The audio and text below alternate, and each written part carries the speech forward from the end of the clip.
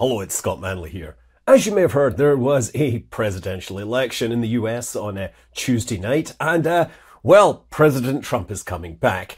And I'm here to talk about the effects this will have on spaceflight for the next 4 years. And yes, I know this is going to be a little bit political, and if that offends you, then go and watch my video about how Blue Origin's new Shepard is like a giant willy.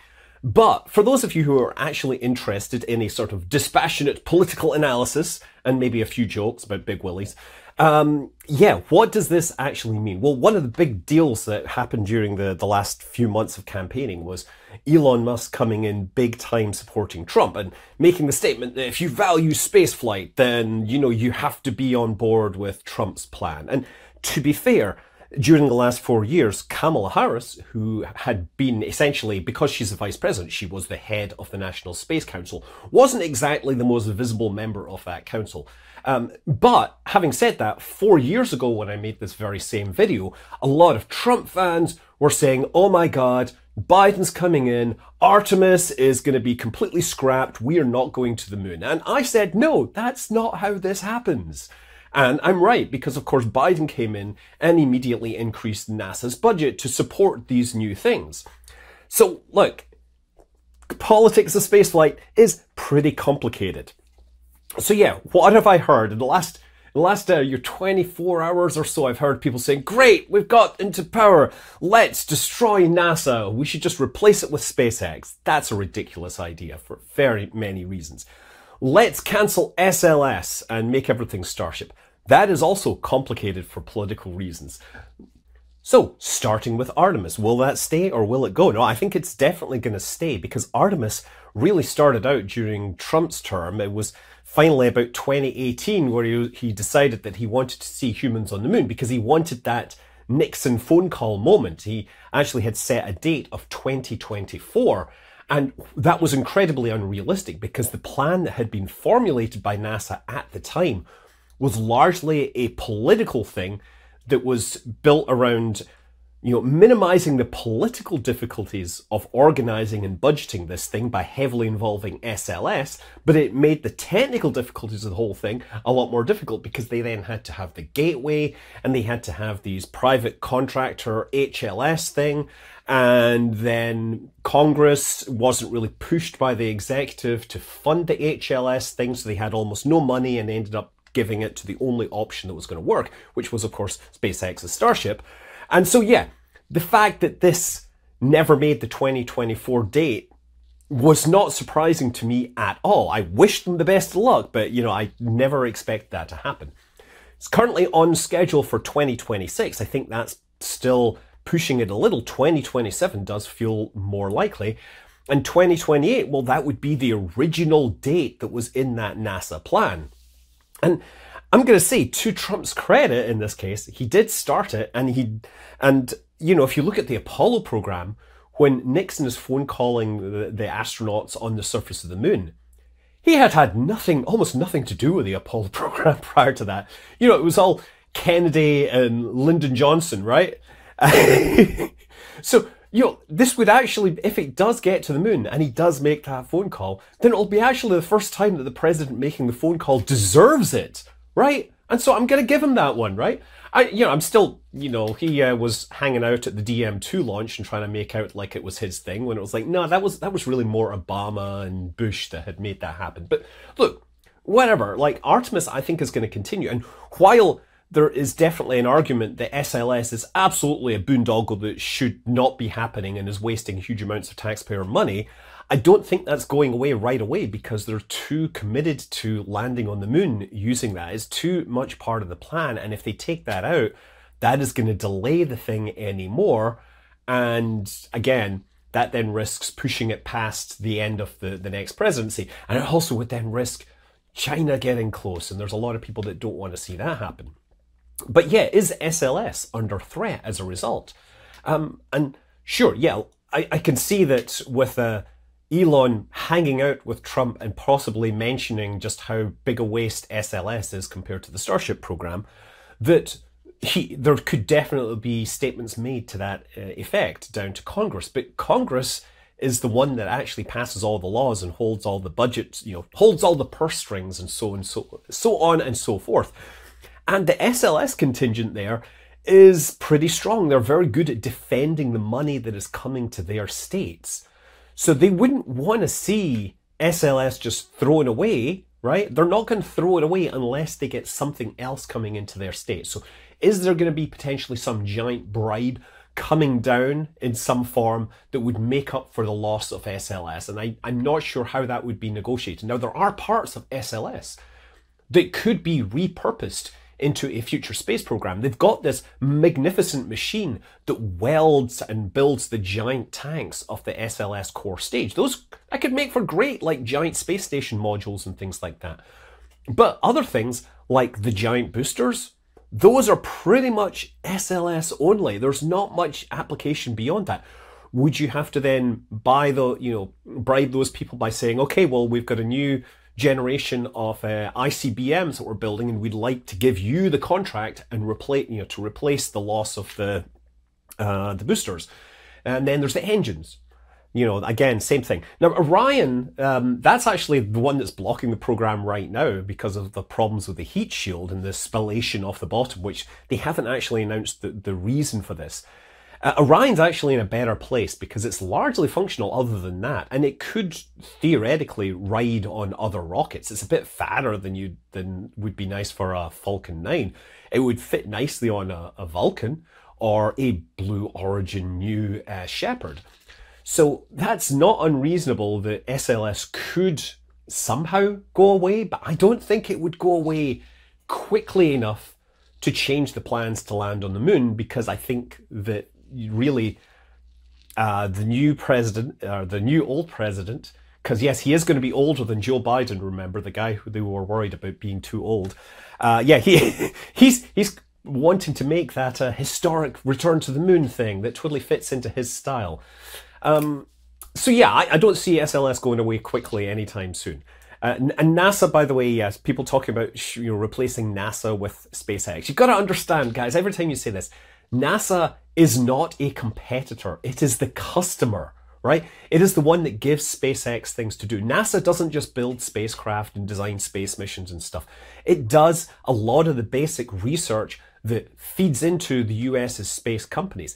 They have the research facilities, the wind tunnels, the ArcJet facilities, the test stands, and they make these available via Space Act agreements. Now, maybe you want to spin that off into a separate company or something like that. I mean, back in the 2016, Trump term, they tried to privatize air traffic control, and that went on around for a while until they realized, oh wait, we'd just be giving away billions of dollars of stuff with nothing in return for the US government. So, again, I don't see NASA going away anytime soon. And so then that brings us to the next question. So that brings us to the next question, the NASA administrator. You see, when Trump came to power first time, he actually took longer than any previous president to select the next NASA administrator. And when he did, it was Jim Bridenstine, and he was a great pick. He was awesome. People just liked what he did. He liked his vibe, liked his energy, and he was pretty good at bringing people together. Now, some of the contracts he may have presided over, turns out there are some flaws with them, but whatever, it's a big thing. And managing NASA it's an administrative role. And so who would do this? Well, could Jim come back? It's possible. One thing that might work against him is that Jim went and he endorsed, I think, Ron DeSantis during the primaries, and he never seemed to make any noise about supporting Trump during the election. And that might actually count against him, because we know that loyalty is something that Trump likes. Now, one interesting thing came up about Bridenstine yesterday, and previously he had been chairing the Mars sample return working group meetings for a while, and they had a meeting yesterday and he wasn't there, and they said that he had left a couple of weeks ago. I don't know if that says anything about his future prospects of being administrator of NASA again. There are plenty of other highly qualified options who haven't been visible one way or another. Greg Autry comes up, and I've interacted with him on Twitter. He's a great space policy guy. He has a strong opinion that the US should be really focusing itself on beating China in space. And I largely agree with that. He was actually nominated to like NASA CFO position back in 2020, but it, with all the other stuff going on, it never made it to the Senate until December 2020, by which point it was clear that Trump wasn't going to be president, so it was sent back, and he never, he's elsewhere right now. But, he's said a lot of supportive things about Trump. He said a lot of supportive things about NASA and spaceflight. So he could well be in a good position to get selected. But there's plenty of other people, like Homer Hickam. He just dropped a whole bunch of nomination suggestions on Twitter, and I can't find fault with any of them. The only ones I would say is that he mentioned things like Gwynne Shotwell, who, again, obviously is doing a fantastic job at managing SpaceX, but I don't think she'd be up for NASA administrator because, who's going to manage SpaceX? You can't do both at the same time. Tory Bruno came up, and that's an interesting one because, of course, ULA we know it's for sale, right? And maybe if it gets sold, then it needs a new CEO, and he might be in the right place at the right time to step into this role. But he hasn't been particularly, talking much about, vocal about politics. Anyway, yeah, there's some options out there, and it'll be interesting to see who they pick, and I just hope they make as good a choice as they did last time. What about NASA budget? So NASA budget, we mentioned that, first time when Trump came in, first of all, we were coming off the Obama years, and the NASA had the budget had been kept down by the sequestration rule, which was like a rule that had been passed to limit the amount of money that could be put into it because of deficit growth. And that got cancelled as soon as Trump came in, and Trump used that to raise NASA's budget in his proposal by $7 million out of $1.9 billion. It was actually technically a cut, but of course, when that went to Congress, Congress says, well, you can't cancel all this stuff. We're going to put it back in. And we did actually get a modest bump in the NASA budget for the first few years. And then, Artemis became a thing. Then we started to see some real budget growth. But, it wasn't really enough to actually make HLS happen, for example. When Biden came in, we got to see some more continued growth. And then just in the last year or so, we've had the Fiscal Responsibility Act, which has once again capped and pushed the numbers down. So NASA's budget has been unable to grow.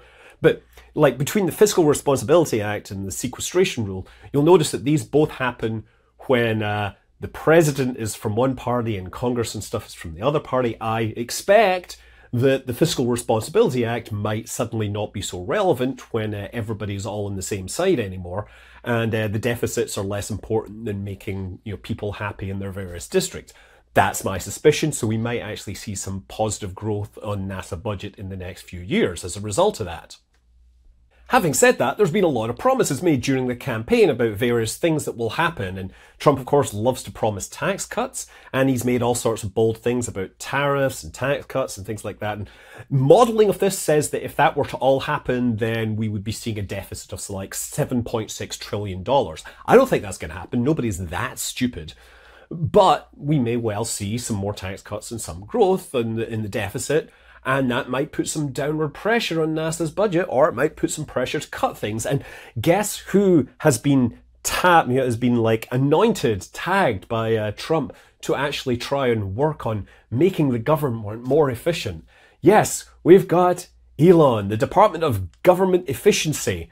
Now, look, he can't actually take an official government role. There's going to be limits on what he can do because, of course, he owns so much of SpaceX and Tesla and stuff like that. And I think he would technically have to sell all that. And, conflict of interest is something which may not matter to the executive as much, but it will matter to the Congress people who are looking at this and seeing somebody saying, I think your budget should be cut. I think we should send less money to your state, and they will immediately be able to scream conflict of interest and push back and whatever. So I think what we're seeing really is an advisory role rather than an actual member of the government role. That's my take, but I could be completely wrong on this. There's all sorts of shenanigans that happen when politics and money are in play.